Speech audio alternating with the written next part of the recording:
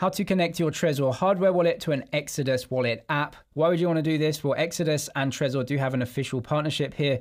Exodus has a bunch of features that you might not find yet on the Trezor suite, and so we can use Exodus here. Trezor hardware wallet, we can download Exodus itself. I won't go through that process in this video. I've got a video in the description that goes through that step by step, getting the Exodus wallet set up, because it is different from the Trezor device.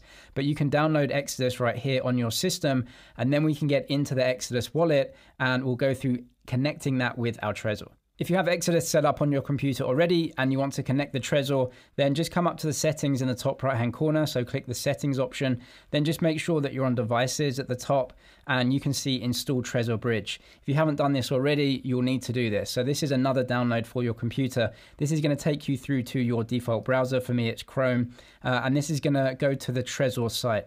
You might just want to double check that the URL that it goes to is the official Trezor site. It should be right there. And then you can press download latest bridge. So we can just go ahead and press this and then just download that. And you're going to need to install that, as you can see, onto your system as well. So go ahead and do that. Once you've downloaded the bridge, go back into your Exodus wallet, into the settings, and the same page should now have changed into this tab which says Detect Trezor. If it doesn't say this for you, or if it still says, please download the bridge, even though you have, just cancel out of the Exodus app and then reload it back up. You can also go out of this page, so go back to the main page and let the Exodus app kind of refresh and then go back into settings. That's what I had to do, and so you may have to do that as well. Now, as you can see, Detect Trezor, and you can toggle this off. This means that if you plug your Trezor in, it won't try and detect it with an Exodus, so you can still use Trezor Suite separately. And if you want to toggle this on, then if you do plug a Trezor in, it's going to try and detect that and download the data and all of the information that it needs. Now you can plug in your Trezor for the first time during this process.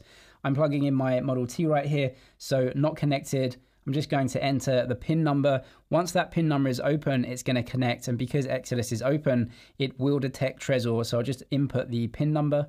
Now on the device, it says, please type in your passphrase on the connected host. Connected host in this case is Exodus. Exodus has just changed, as you can see, to continue to Trezor wallet. So we're going to press continue right here. And what we'll need is on the Trezor, just to find out that the Trezor accepts that connection. And then what you might have to do on the Trezor itself is accept that connection as well. So Trezor is found. You're going to want to go ahead and connect that. So press this. What you should see on the Trezor as well is that it's going to double check and ask you if you actually want to connect your Trezor, and for Exodus to give it the okay to actually go ahead and download all of your data. So as you can see, do you really want to export watch only credentials? We can press yes on that one as well. And all of that data, just go through this process of pairing it. And if Trezor asks you, do you want to share your data and everything like that, you can do. Now, with this process, Exodus isn't getting your private keys here. So all of the data is, fine to share with Exodus because Trezor keeps the private keys on the device.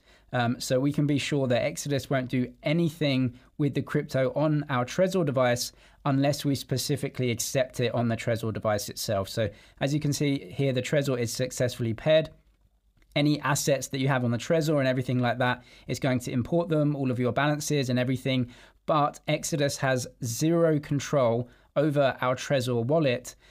We still keep that on the device. So another tip is make sure to never reload your Trezor recovery phrase into an Exodus. If you're doing that, you're turning your hardware wallet into a software wallet. So that's a big no-no. Always keep your recovery phrase and your seed on your Trezor device. What we're doing here is just simply reading all of the data from the Trezor.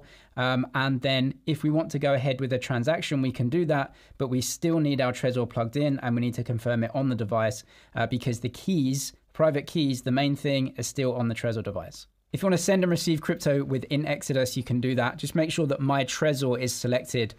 So the Exodus side will have different wallet addresses and different balances. So click My Trezor, then come over to Wallet right here and choose the asset that you want to send and receive. So I've got an Ethereum address here that I have 2 transactions on.